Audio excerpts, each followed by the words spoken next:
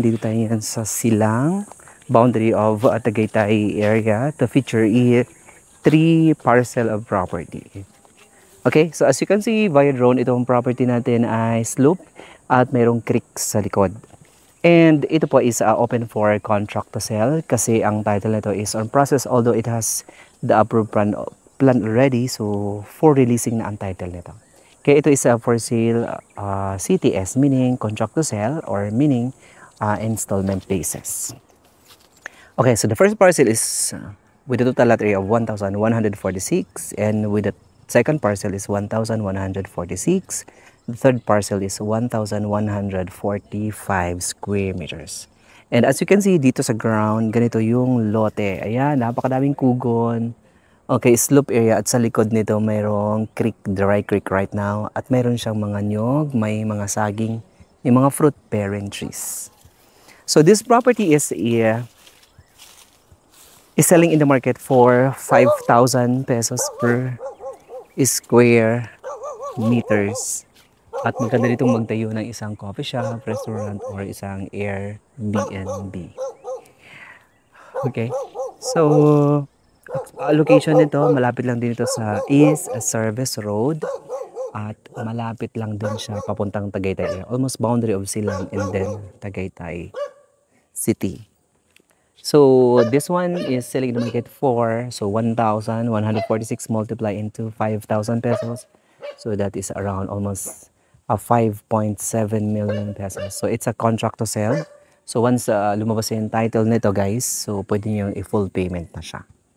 So ang babayaran nyo lang additional nito is the miscellaneous fee or the transfer tax, registration fees, and then the doc stamp for the transfer of the ownership under your name.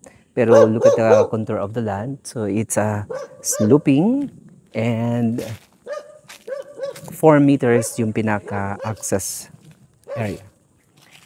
Okay? So ayan, no?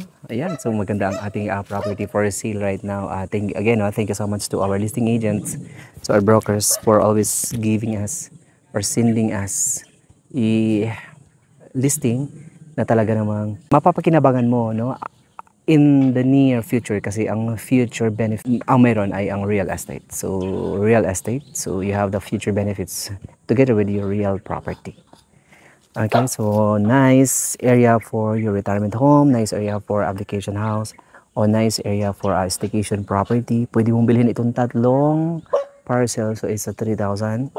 So it's almost 16 million or 17 million pesos. Pero yung isa is a 5.7, and then plus. Okay, so once again, my name is Ray, and I hope to see you in our next video. Alright, so shout out sa ating mga buyers out there na bumili sa atin ng property sa Anyana and Antel Grand Village. And right now sa Antel and Anyana, we have lot only. Ang advantage naman ng Anyana and Antel Grand Village, malapit na malapit ka going to the Metro Manila. Kaya perfect also as a house near or a house in the city. Ayan, a house in the city.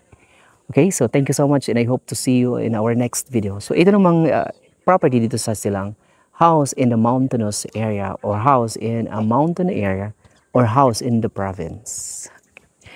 Okay, so once again, daghang salamat, gracias amigo all over the globe. Thank you so much, and God bless everybody.